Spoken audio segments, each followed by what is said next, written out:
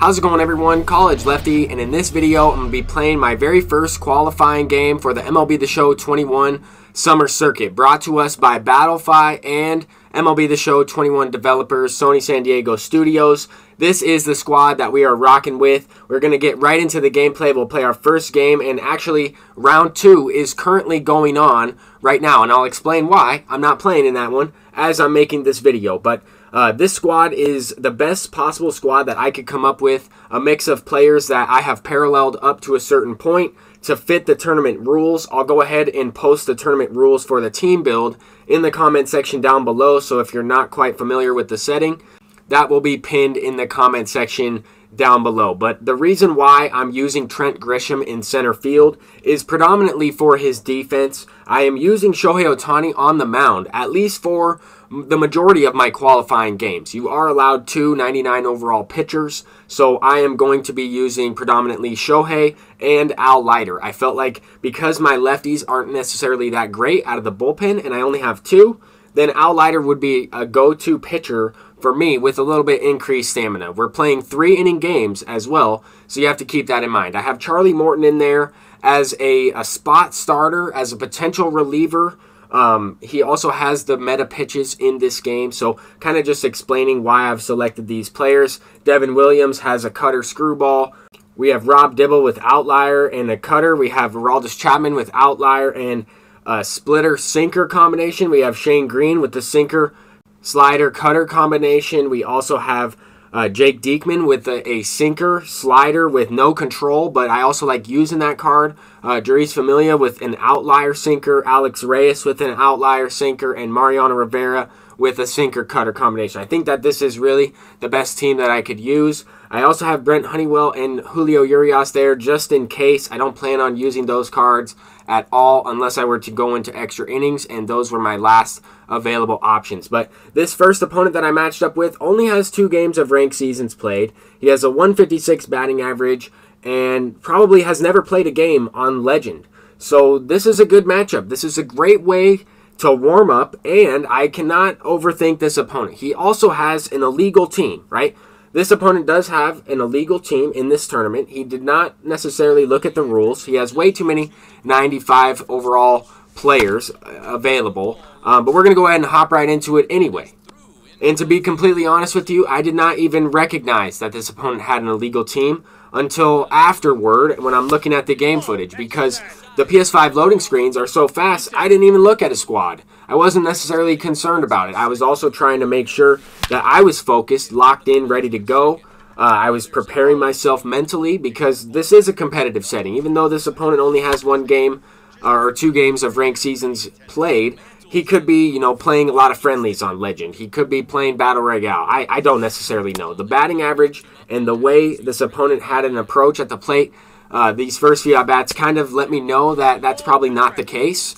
But we're going to try and expand the zone, right? That is the main thing we're going to try and focus on, is expanding the zone. He's got to be patient. He's got to be selective. We have a 0-0 ball game, and I felt like that first inning was a good way to warm up. I wasn't expecting to face Spencer Turnbull in this tournament, but we do have a brand new addition, Jarren Duran, in the lineup. Great speed, great contact, decent power, brand new addition as a Tops Now player, and we're also taking an extra base. Like I'm looking to be aggressive, almost a little bit too aggressive potentially at times. Here we're trying to go first to third with Ronnie Mauricio, and I don't even know who's in right field. I think he has Ohtani, and he absolutely gunned him down.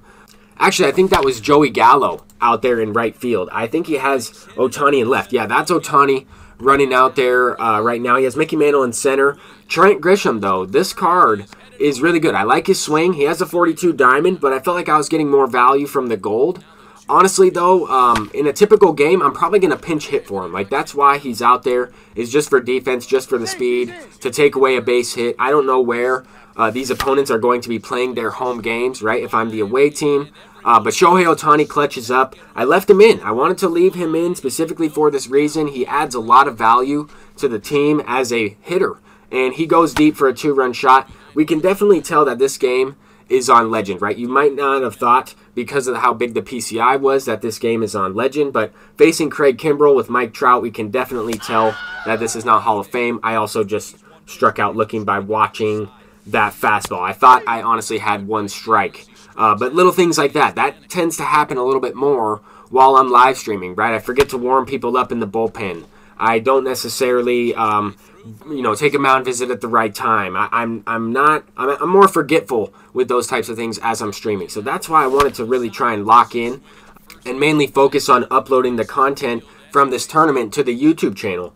And just to give you an idea, right, we are up 5-0 here. I'm still looking to take the extra base. Jorge Posada's running into second. I have given away a potential out already. Here I'm trying to score. I know he has Mickey Mantle in center. I'm trying to score with 28 speed. I'm also trying to test some of these players out in what they can do. I haven't used Jorge Posada in a while. He is a little bit slower. I have to get used to some of these brand new players that I am using, right? Like, I don't use all these guys on my rank squad. I just decided to enter in this tournament an hour before it actually started. I'm hoping that I can qualify for the tournament or the finals and then play on August 28th and August 29th. That's kind of my strategy. But I'm going to go ahead and hop into some ranked seasons because my next opponent was also an Xbox player, but he basically forfeited the round. He did not ready up. He did not match up with me. I typed a message in the chat asking him what his gamer tag is, and he just never showed up. So we're going to go ahead and finish off this video with a game of ranked seasons here. I was able to play one off stream the other day. I had a rainstorm happening around my house and a lightning, electrical storm, thunderstorm, and I didn't really want to risk playing with my PlayStation 5 that I just recently got, and then the power go out and something happens to where I break it. So with that being said, I wanted to play it, of course. I wanted to play this game, but I felt like it wasn't as safe, and I just purchased it. So I did hop into one quick game here of ranked seasons. We were able to get the timing down a little bit more. I know we started off with the game of Legend, but this is actually Hall of Fame, and I'm starting to get more acclimated to this PlayStation 5 and how it feels and just the controller differences and everything. And I really like it. I'm having a ton of fun. I'm going to try my best in this tournament. I'm going to try to qualify and potentially, play some really good players. That's really what I'm looking forward to as well. But all in all, I'm going to try and have fun. I'm going to, make the most out of it. And already, I know that it is taking a little bit of time for these games to be played. But I like the way this is set up. I like this company, Battlefy. They seem to know exactly what to do. Their communication skills are amazing. They're active with their admins in the chat. Everything is working pretty well for the most part, and I'm having a great time. Shout out to them. I think that this is well ran so far, and I'm really looking forward to the rest of it. Peace out.